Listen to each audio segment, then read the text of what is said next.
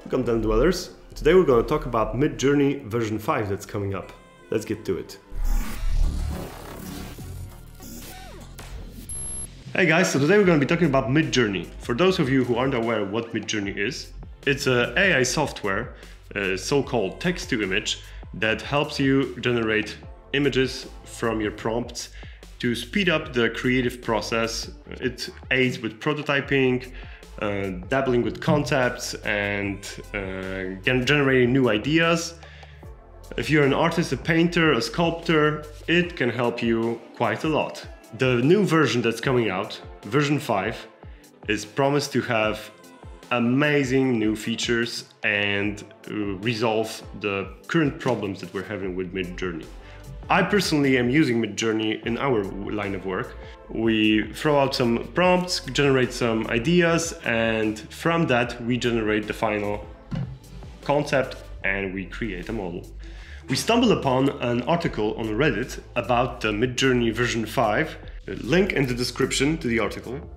In this article, they prompted out Death Guard Space Marine, and the result is like this. There's still some noise, as you can see. The weapon isn't perfect. There's some bad detail on the bones and skull, but this is a huge step up from the current MidJourney prompts that you would do for miniatures.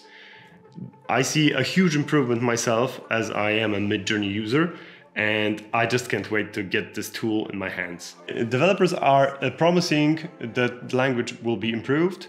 The facial and eye details will be much better. Improved limbs, like hands. Everyone knows the hand problem, like 8 fingers and stuff like that. I am personally excited for MidJourney version 5. I'm super pumped. The images generated for those models that I saw on Reddit are foreshadowing a big improvement, and I just can't wait to get my hands on it. What do you guys think? Do you think this is gonna be doom and gloom and it's gonna ruin the industry? Do you think it's gonna be rocket fuel for creative sculptors and painters? Do you use MidJourney and how do you use it? Please share your opinions and thoughts in the comment section below.